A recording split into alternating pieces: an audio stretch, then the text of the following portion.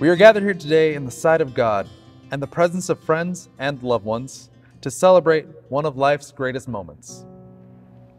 We are here to give recognition to the beauty of love that is shared between Sean and Samantha as they complete their family in holy matrimony. Marriage is a contract not to be entered into lightly, but thoughtfully and seriously, and with a deep realization of the obligations and responsibilities.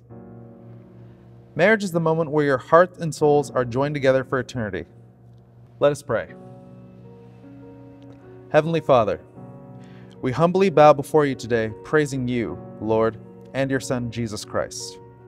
Lord, we ask you for your blessings upon Sean and Samantha as we celebrate this momentous occasion in their lives. Grant them happiness and contentment as their two lives become one, as they create a new family and explore the depths of their love for one another. Bless their families and friends and the relationships which we have supported, strengthen and sustain them throughout their lives. Bless their home as a place of love and of peace. In the name of Jesus Christ we pray, amen. The joining of two hearts as husband and wife is a commitment like no other. It offers opportunities for sharing and for personal growth that no other human relationship can equal. A husband and wife are each other's best friends, confidants, lovers, teachers, listeners, and critics. The bond between a husband and wife deepens and enriches every fact of life. Happiness is fuller and commitments are stronger. Marriage also encourages new life and new experiences, and finds new ways of expressing love through the ups and downs of life. Samantha and Sean, as your journey begins as husband and wife, I would ask you both to remember to always treat each other with respect and remind yourself often of what brought you here today. Samantha, do you take Sean to be your lawfully wedded husband, to have and to hold from this day forward, to love, honor, and cherish, in sickness and in health, forsaking all others, for as long as you both shall live? I do. Sean, do you take Samantha to be your lawfully wedded wife, to have and to hold from this day forward, to love, honor, and cherish, in sickness and in health, forsaking all others, for as long as you both shall live? I do. We may now bring out the rings. The ring, an unbroken circle, represents unending love. As often as either of you look upon these rings, may you be reminded of this moment and the love you have promised to one another.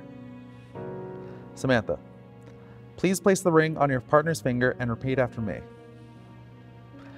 I give you this ring.